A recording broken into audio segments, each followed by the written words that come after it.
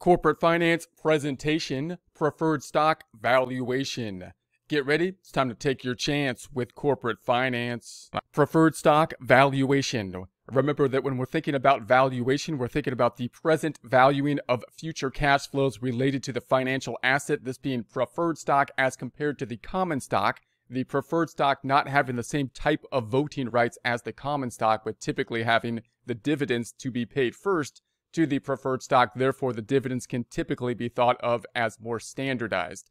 The thing, if we compare and contrast the preferred stock compared to the dividends that we have talked about before, the dividends have a set maturity date, and they have two kinds of cash flows, typically being then the cash flows related to the interest payments in terms of an annuity type of calculation, and then the valuation of the face amount at maturity, present value of one type of calculation.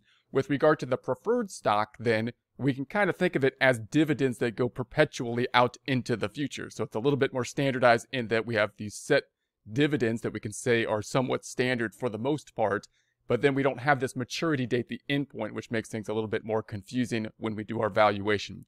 So it generally represents fixed dividend payments. When we're talking about the preferred stock valuation, because of the nature of the preferred stock, we're typically thinking about the dividends being somewhat consistent as compared to the common stock, where we could have situations where if the company is growing, they may have fluctuating dividends. They may, for example, be increasing the dividends as the changes in the company valuation happens in terms of their life of the company, of the organization. Has a higher claim to distributions or dividends. So the preferred stock, the benefit of the preferred stock typically being that they're going to get paid first on the dividends, which makes then the dividends much more likely to be going out to the preferred stock. Usually, most of the time, you have to pay the preferred stock before the common stockholders get any of the dividends. That's what makes them preferred. However, they don't have the same kind of voting rights, so they don't have the same type of valuation in terms of what would be thought of as kind of ownership of the organization, because they don't have the same kind of voting rights typically. So no maturity date. This is the thing that's going to be a little bit more complex.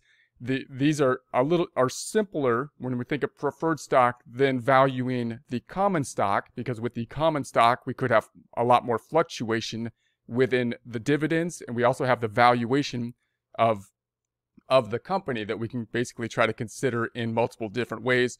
With the preferred stock, we have a more stable dividend that we could say is going to be a more stable item, most likely, but we still don't have that end point. The preferred stock, in theory, would be keeping going basically forever. So how do we present value the future cash flows when we're talking about a series of payments which in theory can basically go on forever, because the life of the organization, if formed as a company, can basically go on forever.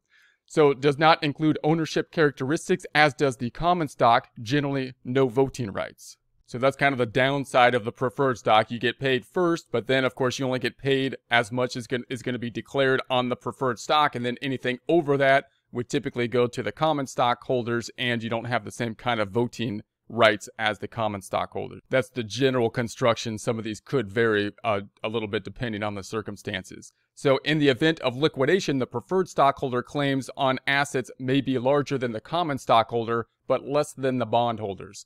Upon liquidation, if the company was to close and liquidate, then the question is, well, who gets what with regards to the financial assets then? Typically, the bondholders have the best position there, and then it goes to the preferred stockholders and then to the common stockholders, unless the government gets in there and messes things up in some different type of way. But that's going to be basically the general kind of rule. Preferred stock valuation. How do we value then the preferred stock? What's the calculation to get to the value of the preferred stock? Now, because the dividend payments are indefinite in theory, it can be difficult to present value future payments. So remember what our obligation here, or what our idea is when we get to the valuation. We think about future cash flow payments and then present value those payments using our present value concepts and a required rate of return or discount rate to get then to the value at this point in time. Now, the bonds had some difficulties to do that when we thought about the bonds, because they have a series of payments and then that face amount at the end, kind of like that balloon payment type of thing. So we had to present value an annuity and then present value basically that payment at the end, the face amount at maturity. Here, however, in theory, the corporation, because it's a corporation, can live basically forever. Right? People, the owners of the corporation could die and whatnot. They could pass it on and what. So the corporation can keep on going, and therefore the preferred stock, in theory, can go on. So what happens here when we're talking about the valuation of future cash flows, when the cash flows can basically be indefinite? You can think of like a type of equation where we're trying to figure out future cash flows and present value indefinitely into the future. Now we can't put together a mathematical formula and try to think about that in indefinite flow of payments. They're all the same amount, but we don't have that maturity point, that end point. We can basically have a simplified kind of formula down here, which is one will be more kind of applicable. That's going to be the formula below, provides a usable estimate. And so the price or valuation then we're going to calculate as the annual dividend divided by the required rate of return. The required rate of return, remember, is that discount rate. So that's the discount rate, kind of like the market rate that we have. So we'll take the annual dividend divided by the required rate of return or discount rate. So the preferred stock valuation, we have the price equals the annual dividend divided by the required rate of return, otherwise known as the discount rate.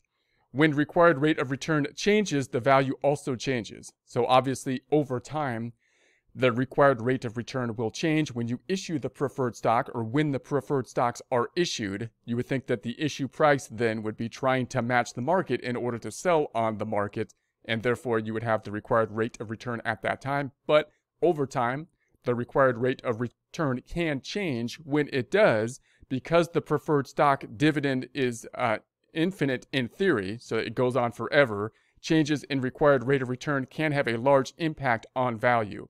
So, and that's because larger investment periods generally result in larger impact of change in required rate of return. So in other words, we saw this kind of in the bonds. When we talked about the bonds, we talked about different maturities. You could have a bond with a maturity date that's pretty close, like a 5-year bond that's going to mature in 5 years versus a 10-year bond, a 20-year bond, a 30-year bond. If you have the longer bond towards maturity, meaning like a 30-year bond, then the changes in the market rate or the required rate of return can have a bigger impact on value. So now we're talking about a situation where there is no end date to maturity. So that's basically as long as you can get. That's like not the 30-year bond. We're going out indefinitely. So we have, the maximum kind of impact that impact can have on the preferred stock due to the fact that the maturity date, in theory, there is no endpoint. It keeps on going, and therefore changes in the required rate of return or discount rate could have a large impact on the price or valuation.